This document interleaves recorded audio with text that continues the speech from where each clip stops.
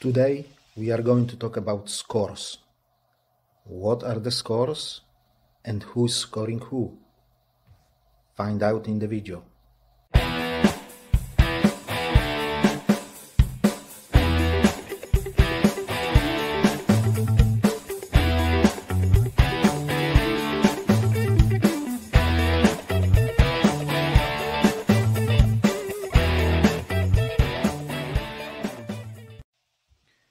Hello again, ladies and gents. Welcome back to the channel. I'm Polish Pete and I'm eBay reseller based in UK. Today I've got for you episode number 2 of the series How to Sell More on eBay. If you haven't watched the first episode of this series, I suggest you to do it.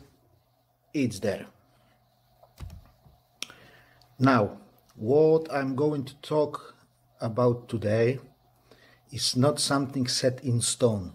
There is no scientific evidence, hard proof, solid evidence of that being true.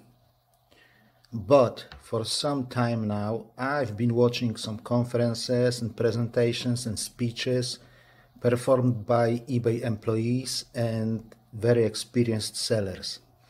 And these are my conclusions out of those presentations and speeches. This is what I think, and I don't have to be right.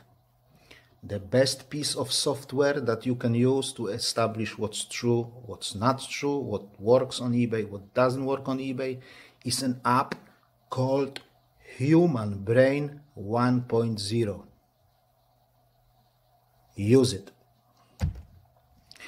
I strongly believe that eBay search algorithm called Cassini, which decides who gets the eBay traffic, sets up 2 scores that it uses to estimate the quality of your listings and the quality of your entire account.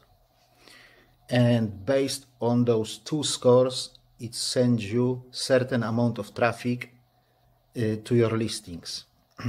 One score is the score of every single individual listings, and another score is the score of your entire account. Both of them are connected. There is synergy between them.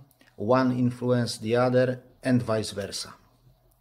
Now, the first score, the one of each and individual listing, is more important for multiplied listings. When you've got a number of items to sell, in one listing.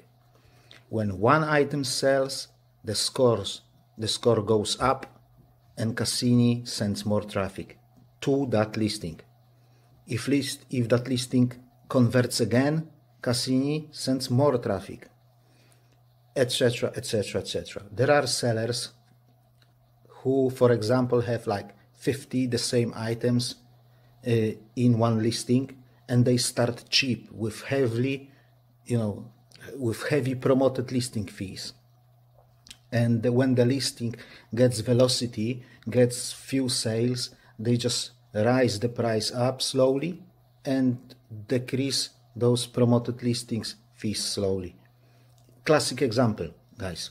How many times have you seen a YouTube reseller saying something like that in their sales roundup video? Oh, I had 2 of these in the listing and they haven't sold for a year. Then one sold out of nowhere and another one sold a couple of days, later. It's strange. No, guys, it isn't strange. It's perfectly normal and perfectly predictable.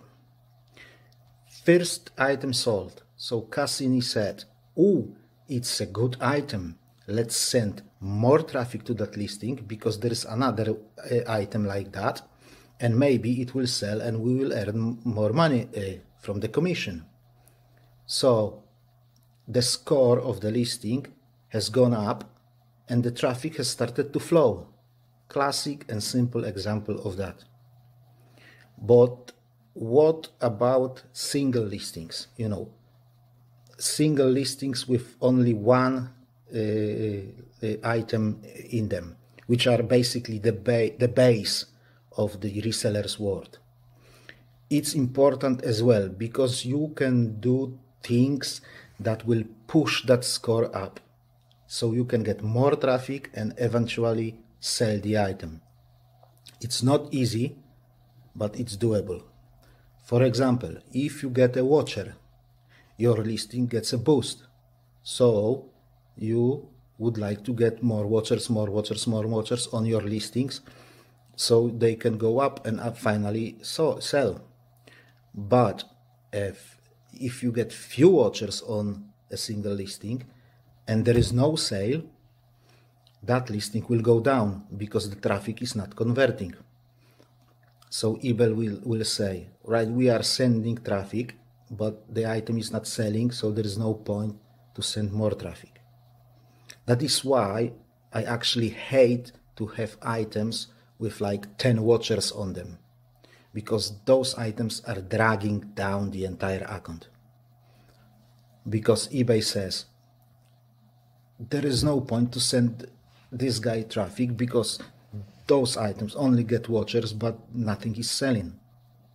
So when I got an item with plenty of watchers, I do my best to send offers to watchers just to sell this item, just to sell it and get that boost from a sale.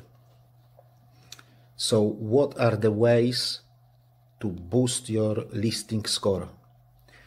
For example, accepting returns, quick dispatch time, lot of delivery options, price within the market level, and stuff like that. So let's say you offer 30 days return. Change it to 60 and your listing will get a better score in the Cassini's eyes. Yeah? What about the other score? The score of your entire account. This score comes basically out of your individual listing scores, but can be influenced as well.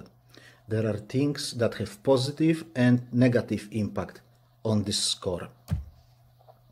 In terms of positives, what will give your entire account a boost? Number one, sales. Every sale on your account gives you a boost.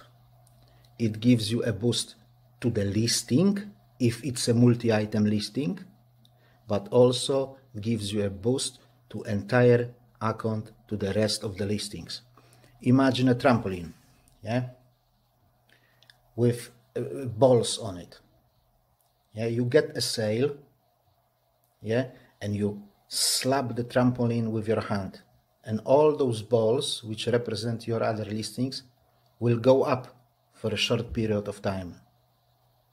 So you get a sale and all your listings are going up for a short period of time to check if eBay can get another conversion, another sale, another final value fee. So all your listings get a boost when you sell something. That is why it is so important to have that sales velocity, to keep sales coming in. Never let your sales to go down. Because ultimately, at the end of the day, eBay loves your account when you are selling, because they are making money. Number two, dispatching items. I dispatch items twice a week when I'm abroad. Well, my wife does it. And every time she does it, say on Monday morning, by Monday noon, I usually have a couple of sales, which I tend to not to have on Tuesdays or Wednesdays. Yeah, because my wife did the dispatch, we've printed those labels, we marked those items as dispatched. So eBay says, right, this guy is dispatching items, so the account is in good shape, in good condition. So let's give him more traffic. Number three, positive feedback. Positive feedback will give your account a boost.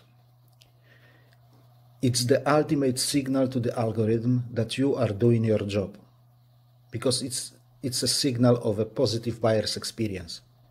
Everything was like it's supposed to be. Item was described as it's supposed to be.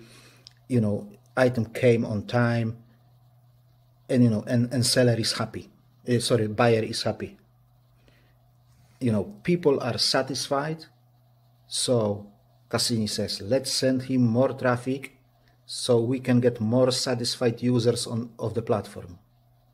If you want to see an interesting way of chasing the feedback, have a look at this, guys. So what are the things that will give you a negative impact on your account? What can put your account down the toilet and make Cassini forget about it, entirely? Number one, lack of sales. If you don't get sales for whatever reasons, things only go worse. Cassini says, this guy is not converting. There is no point to waste more traffic on him because our traffic is,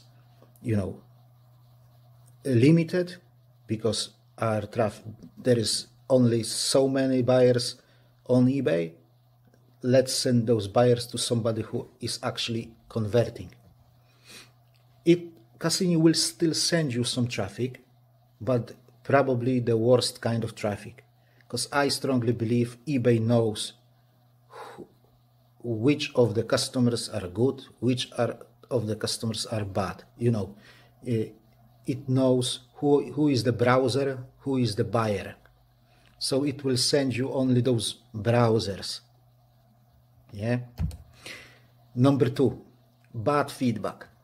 Same story as with positive feedback, just the other way around. If you get a negative or neutral feedback, try to contact the buyer, fix the issue, and have him or her revising the feedback. If that didn't work, try to contact eBay and get that negative feedback removed. Number three, all the defects against your account. Late delivery, item not received, item out of stock. There is not much I can say about it, except just asking you to avoid them. Number four, a return case opened against you. Now, you can't avoid them, but there are ways to reduce them, so do your best to get as few returns as possible. And when you have a return case opened, be kind and professional while dealing with the return. Even if you know that the customer is pulling your finger, don't fight them. There is no point. eBay will almost always side the buyer, and you will be forced to accept this return, refund the money, and at the end of the day you will get a slap against your account. Number five, slacking with dispatch. You should have as short dispatch time as possible, really. But even if your dispatch is set on 5 days, so in theory you've got 5 days to dispatch the item, and eBay can't penalize you for dispatching this item on the 5th day, you will see a drop of sales on that 3rd day, 4th day, and 5th day. And then it will all go back to normal when you dispatch the items. Because on that 3rd day, 4th day, 5th day, eBay says, right, I'm not sure really if this guy will send those items out. I'm not sure if he's doing his job. I'm not sure if he's still alive. Yeah? So when you dispatch the items, you give eBay a signal, clear signal, yes, I'm here, I'm on top of things, I'm doing my job. An interesting point here, guys. Back in 2019, I was going backwards and forwards between UK and Poland. I must have taken almost, a dozen of trips to Poland and back. Yeah, so every time my phone has logged to the Polish network when I landed in Poland, I had a drop of sales. Every time without a fail. eBay must have thought like, right, this guy is abroad. I don't know if he'll be able to dispatch things, right? And every time, everything used to go back to normal when my wife has done the first dispatch. eBay, they knew that I'm still dispatching, I'm still doing my job. Yeah, interesting thing not many people know about. So, like I've said, guys, I've got no proof for all that, but it's what I think about it.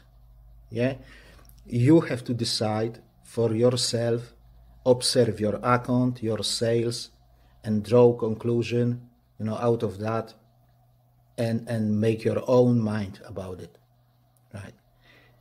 If you think this video was helpful, please give me a thumb up and consider subscribing to the channel so you won't miss future episodes of this series.